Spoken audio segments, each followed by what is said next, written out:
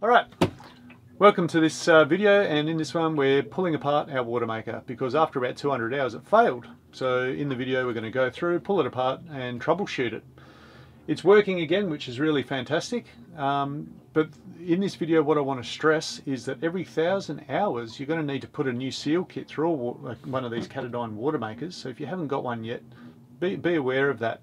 Every 1,000 hours, right, every 1,000 gallons, you're going to need to pull it apart just like we do in the video and put a new seal kit through it. Alright, don't be too intimidated, it's really straightforward, and we sort of demonstrate that through the video hopefully. People have asked us about the Watermaker, so this is a good time to discuss it a little bit, because what's happened is we turned it on, we were making water as I said, then it stopped making water. What do you do when anything stops doing what it's supposed to do? Well, you turn it off and you reach for the instructions. We looked through the instructions, it's got a great troubleshooting guide, and it said that a poppet valve spring may have failed. That's bad news for us at the moment because A, we don't have a poppet spring, and also that spring failure means I can't draw water through the entire unit. So at the moment it's got stale seawater sitting in the expensive membrane, which is just the filter that takes out salt in a Watermaker. It's sitting in there, and if I leave it in there it's going to grow all over it, it's going to foul it, and it's probably going to destroy an expensive part of the Watermaker. So we're going to talk a little bit about the Watermaker and we're going to pull it apart. At the moment we're out bush, but soon we'll be in town and I'll get a new seal kit and we'll put it all through. But at the moment I just have to pull it apart and I have to get the membrane out and I have to put it in a preservative to try and kill off some of the bacteria and algae that wants to ruin it for me. I've got my silly looking glasses on, I've got a screwdriver, we're about to just start pulling this out, but now that I've got the fridge out of the way we can see what makes up our Watermaker and the installation. When I chose to put it here, you can see like this space was just wasted before, so sorry if I look a little bit distorted with this lens, but it's such a little space that we're in. So what we've got is a 12 volt electric motor here developing rotary motion.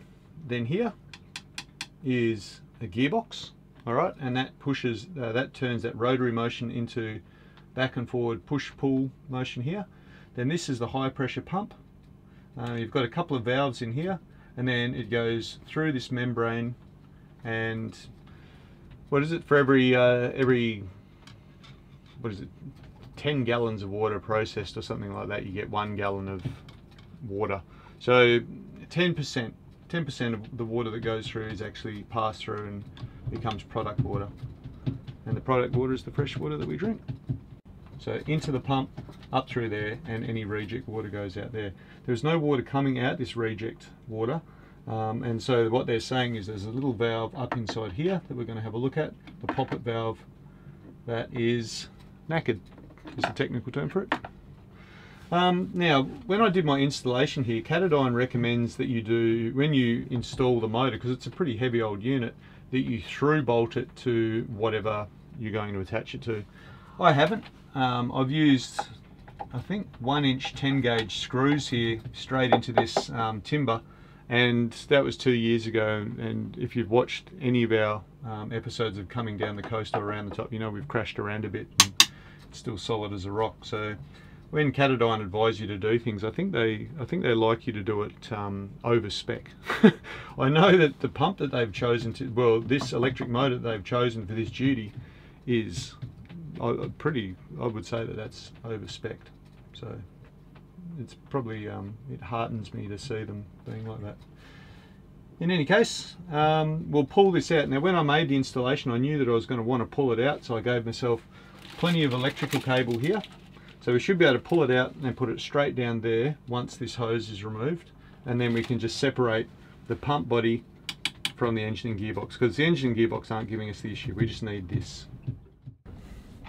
Now one of the nice things about this little Katadyn is because it's ruggedly built, they've tried to simplify the design as much as possible, so you only need as few tools as possible to pull it apart as well, which is a nice thing. And also it's made, I mean, the head office is in the US, so we've got a lot of Imperial stuff here, but at least they've gone for 1/2 inch, right? So I can just get by with a 13mm open-ended spanner without rounding everything off too badly. So I always like to use the exact size spanner if I can, but I can't in this instance because I don't have an Imperial set of open-ended spanners anymore. Haven't had to use them for a long time. And I can see that there's a coupling pin. You're going to have to take my word for it. It's a little bit hard to shoot on video. But I think if I had a Leatherman on me, there shouldn't be one too far away. Nothing's too far away on a 30-foot yacht. Is it, Pascal? Yeah. I should be able to reach in there. Oh, and just pull it out like that. And that's a nice beefy bit of stainless. This should just come apart. Yeah. Oh, there it is. So there we go. We've reduced our Watermaker to 2 parts. So we're getting a better look at it now. Here's the pump. This is the piston. All of it, its sole job is to drive this piston that way and then pull it back that way. That is it. So this is a really, like on the face of it, they're quite simple. The technology goes into these filters, the membranes. So they are, what are they? I think they're 0.001 of a micron, so 1,000th of a micron, and a micron is 1,000th of a millimeter. So before any seawater gets to this, we run it through a 30 micron filter, so it's 0.03 of a millimeter, isn't it? And then once the clean seawater gets to here, then it goes through 0.001 of a micron. So it's tiny. So they call it a semi-permeable membrane. Okay, it's not completely impermeable and it's not completely permeable. It leaves some things on the other side, and those things are salt. So we actually have to pull this apart now. Like I said, this is just going to go back on the wall. We're not going to do much to it at the moment, but when I do have a lot of parts, I'm going to clean all of this up and just give it a nice grease job. But I won't bore you with that because we're getting into the actual Watermaker itself, and this is just an electric motor, isn't it? So it's neither here nor there. So I'll put that back on the wall, then we'll get back into the more interesting stuff. Alright, so the next thing on the list is we need to get this piston out of the pump body. So there's a couple of, what are they, 1, 2, they're 3-inch cap screws there. Got a 1/4 inch Allen key. Oh, get him. If you're new to disassembling machinery, like at the moment I'm just popping parts into a container here, and I sort of don't have a problem with that because I'm sort of used to thinking about things as I go by. But if you're going to have a problem during reassembly, like figuring out which one's like a 3-inch cap screw, which one's a 6-inch cap screw and stuff like that, or whatever's a hex nut, it might pay to actually lay things out in a sequence as you disassemble them.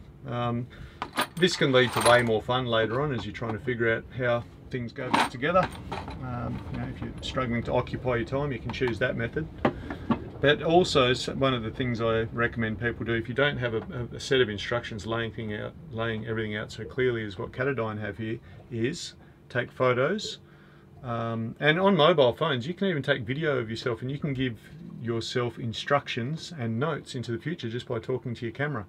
We do that when we're editing videos. In fact, like we'll take some footage, and as we're shooting it, we'll actually give instructions to our future selves of how we'd like that shot to come out. But you can do exactly the same whether you're pulling out part of Watermaker or an engine or whatever. You can talk to yourself in the future and just say, look, this is something, I'm putting it here. It's really important.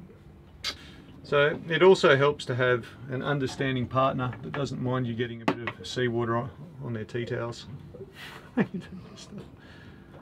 Just don't go using my shorts as a tea towel. Why would I do that?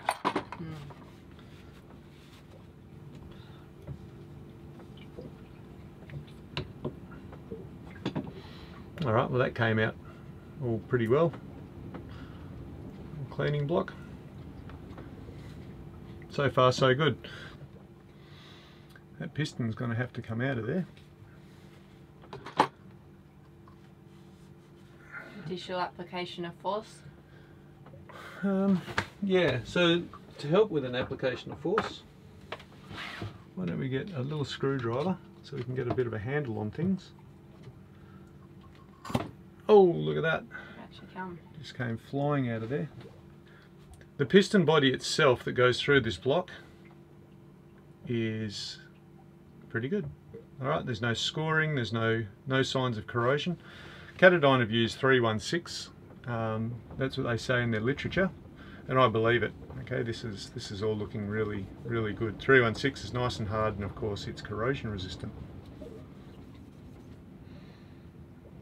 Anyway, I'll put that aside, and I am putting everything in a container there because I'm loath to lose any small part, and all of this stuff I will be. Oftentimes what will happen is you'll disassemble something, you'll put a seal kit through it, make your repairs, and you'll put it all together. It's not the case with us today. What we're going to be doing is pulling this apart, and I'm going to be preserving the membrane. I don't have the seal kit, so I really need to be able to lay my hands on everything that I took apart, maybe a week, maybe even longer into the future. So I want to be fairly organised, which is a bit of a radical departure from how I like to do things. Isn't it, Pascal? Most of the time you're organised. I think you're just a little bit hard on yourself. Alright, now as we're going through these instructions and we can have a look, and look, they've given you nice, clear... You know what I like? When people give you technical drawings. Nothing annoys me more than photographs because it's totally dependent on the quality of the photograph. But when I can see a nice technical drawing, maybe it's just me, some people like photographs, but when you can see a nice technical drawing, it's just clear to me. And sometimes in low light as well, drawings, black and white is a lot clearer than photos.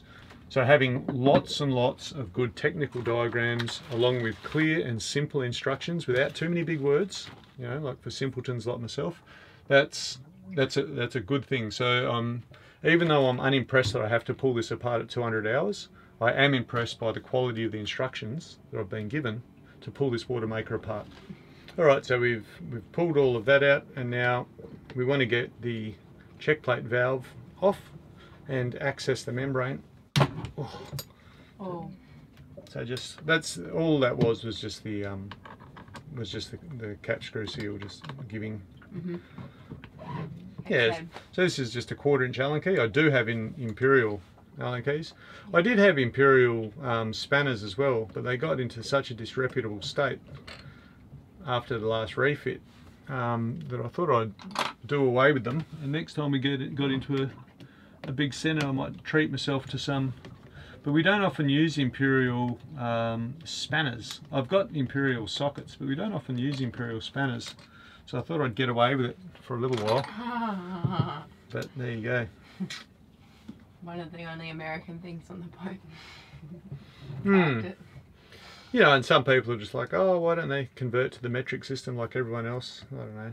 I suppose if I put man on the moon with one set of spanners, I'd probably stick with them. Okay, and now we're starting to see the membrane. There's some black scunge in there, and I don't know what it is. It looks like a seal started to go a bit because there's some silicone grease there. So something has deteriorated definitely in there in the past. We haven't, I guess a seal can go a small way without just totally letting go, but something's gone on in here. We don't know what, but something has. One thing that wasn't in the instructions was removing the membrane, but a pull with some needle nose pliers overcame the grip of the O-rings and out it came. If you're still with us, what you would have seen is that this, all of the things that go into making this Watermaker, sorry Pascal, right. Just put that there. All of the things that go into making a Watermaker, the technology behind them is fairly complex, okay, and a fair bit goes into it. But for the end user, that's you and me, it's not that intimidating. All right, it's a pump and it's a filter. To put it at its most simple terms, the instructions are there. So I think they're quite a pricey unit, but they're a very simple unit and pretty field serviceable. If I had the parts, I'd be doing it right now instead of just talking about it. But anyway, so we've got the membrane out. As I said, that's just been sitting in salt water. I need to put that into some preservative, some metabisulfate, so we'll mix some of that up and we'll pop it in. It's really important that this doesn't dry out, but I can just leave it sitting in that preservative, so that's a good thing. That's the membrane taken care of just for the time being. We'll buy ourselves a bit of time. So now I think that the valve in here, a spring has failed, and so that's what we need to check. We need to open that up. So what do the instructions say? They say get a 5/8 open-ended wrench. So I would call that a 16mm spanner. So this is it's all really nice that it's everything's depending on O-ring seals, not some gorilla strength to nip everything shut. And it's probably something to pay attention to, that when we put together this, when we reinstall this, all the parts, you know, not to be leaning on it and really giving it hell. That doesn't look good. No, it looks broken. Doesn't it? So that's the first thing that greeted me as I just pulled that out. So that doesn't look great. So we'll see what else is in there. Okay, if we look back in our appendix in the book, it says poppet valve, which is what that is, with the O-ring installed. Okay. And this poppet valve has no O-ring, and this munted up, chewed up bit of junk, funnily enough, has roughly the same ID as a poppet valve. Same diameter. Yes, ID is inside diameter, sorry. Oh, yeah. Okay, so the needle nose pliers weren't cutting it, so we've dived into our first aid kit and we've got hemostats. There's a couple of uses for these. The main one is to like crimp off arteries that are spurting blood and stuff like that, in case someone gets bitten by a shark or whatever. A better use for them is to hold stuff while you're tying flies, you know, casting flies for fish. And yet another one is to pull apart your Watermaker.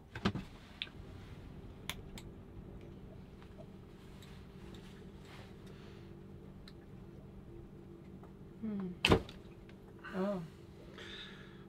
That one failed too. So this one does have an O-ring. That was tough to get out, you know, and the reason being is that seat actually has a pretty good seal. It's a valve seat, so it's quite hard. And you know what? Without those hemostats, I would have found that quite difficult. And there's a spring, and the spring has not failed. So the only thing that we found that's failed is that tiny bit of O-ring was that O-ring, and I don't know why. In any case, what was happening was the pump was able to, instead of pumping water one way and then drawing water from the intake and then continuing to pump, it was basically just going psh, psh, psh, psh, back and forward between the intake and the pump. It was never sending it in a one-way way, and that's because after 200 hours, for some reason, that O-ring's let go. Alright, so at the moment, there's our suspect in this murder mystery. So we're going to get a seal kit, we're going to clean everything thoroughly, we're going to reassemble it, but first we've got to just check out Fraser Island a little bit more on our way south.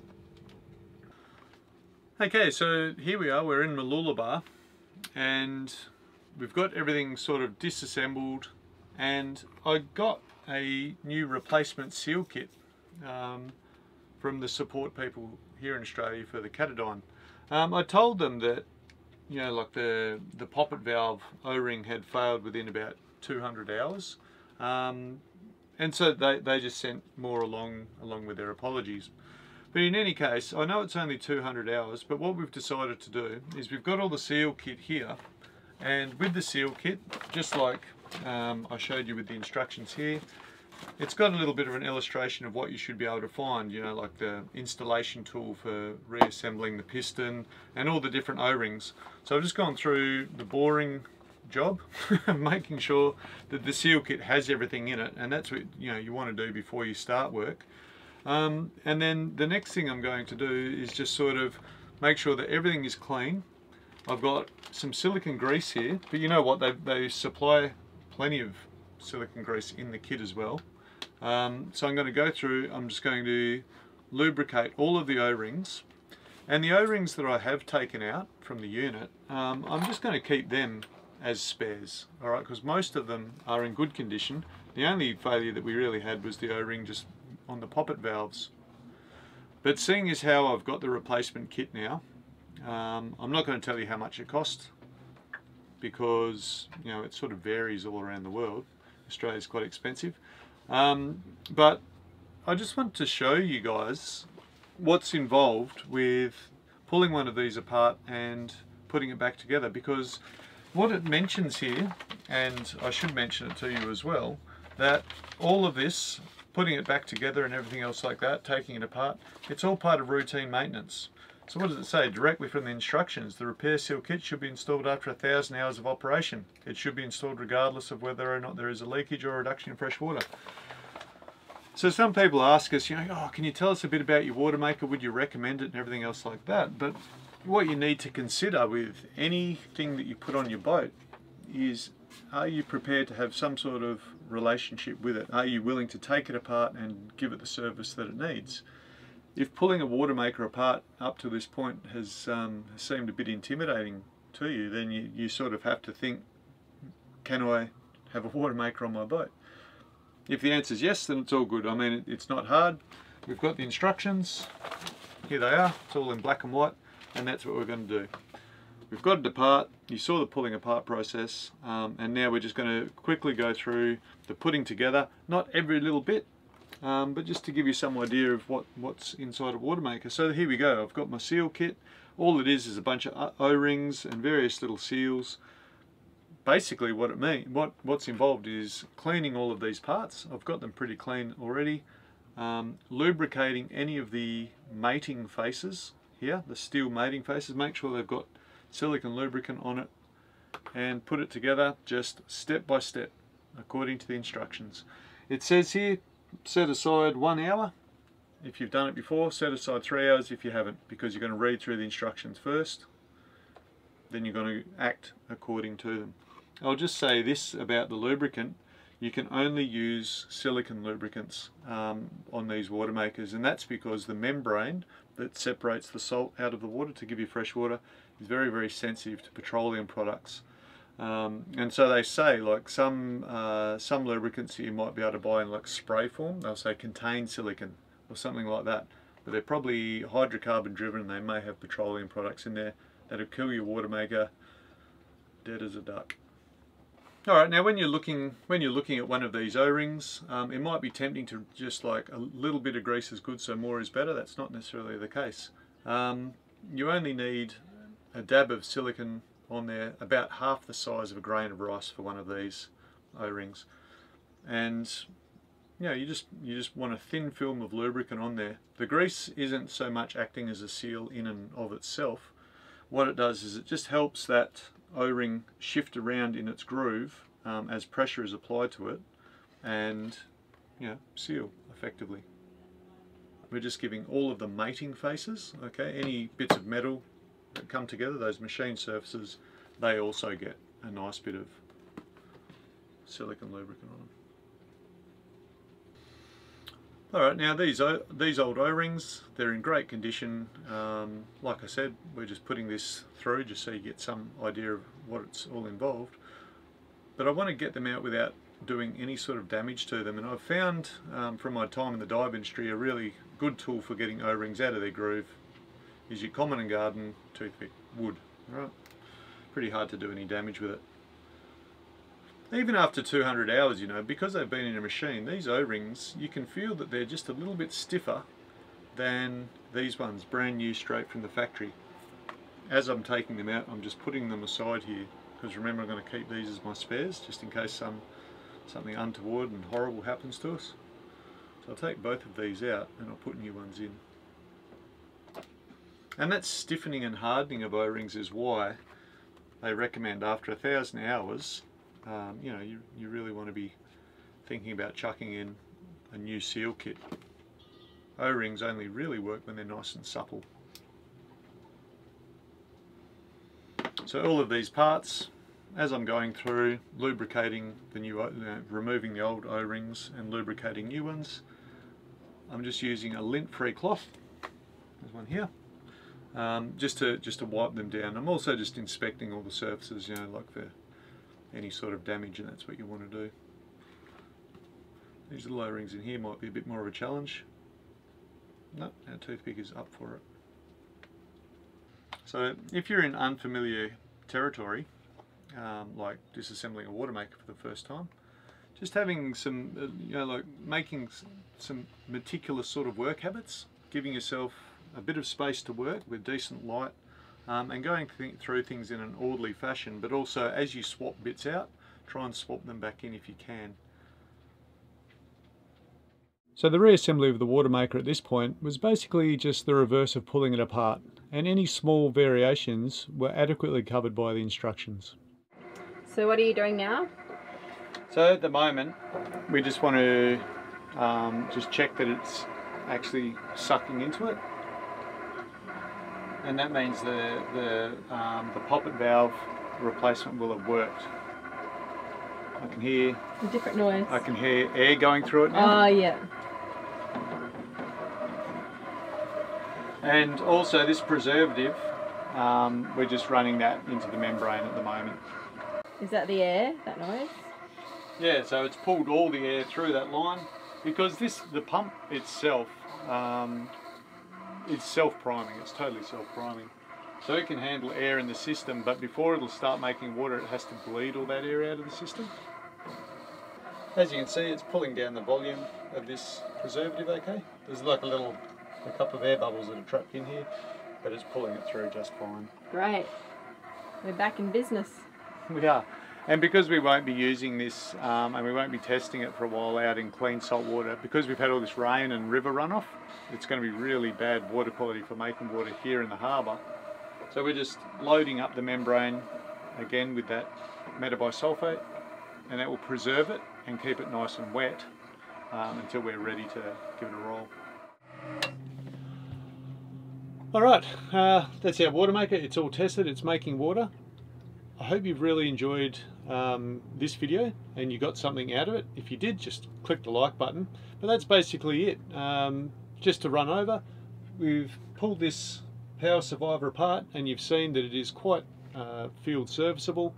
It's nothing to be intimidated about, but just follow the instructions and you should be great. Alright.